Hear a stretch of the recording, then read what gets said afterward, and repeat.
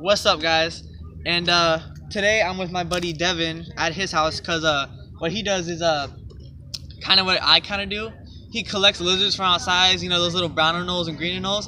He collects them and put them in this big 20-gallon cage that I just gave him. And don't worry, he feeds him, he waters them, all that stuff. So it's not like he has them sitting in the cage not doing anything.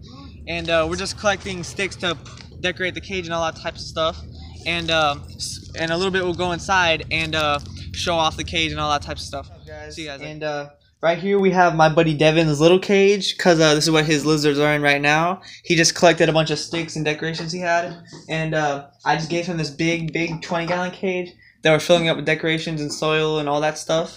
And he's not moving the lizards in there right now, but once he gets it all situated and stuff and gets some more lizards, we're gonna put them in there. And what we're trying to get is green anoles. And if you guys don't know this, but green anoles are actually native to Florida, but brown anoles are invasive, and they've been eating all the green anoles, so the place is overrun with brown anoles.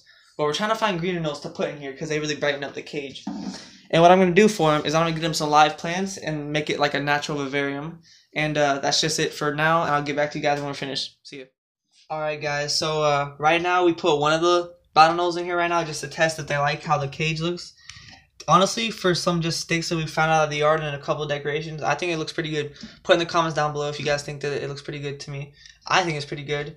And right now we're just going to get some fresh water and some food and stuff. And right, guys, I'll see you guys later. So we just finished up getting them water and food and all that stuff. And yeah, this was just a little short video showing off my buddy and his cages and stuff. And tomorrow, yeah, either tomorrow or Sunday, I will be making a snake hunting video with my friends.